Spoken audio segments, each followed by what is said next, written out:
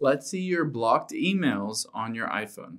Now, if you're wondering which specific emails you've blocked on your iPhone or want to check any of those blocked emails that have come in, you can always do so, and I'll walk you through how to do that. So let's hop into your settings, and we'll scroll down until we get to Mail here and tap on that. And then again, we'll scroll down, and you can see here is blocked, and I'll tap on that.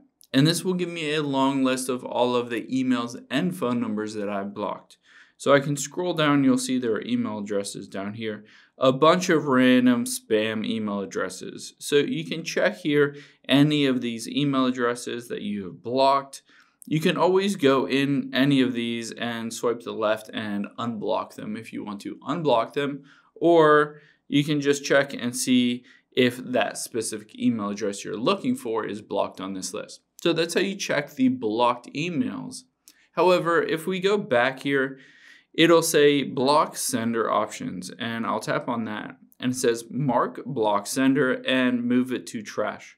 So if you wanted to check any of your blocked emails that are on that list, all you have to do is go to the trash on whatever email address you're checking for and check for any blocked emails. They'll show up there, they'll be unread, and they'll be marked as blocked at the little header for the message. Hope this helps. Thanks for your time today, and I'll see you on the next one.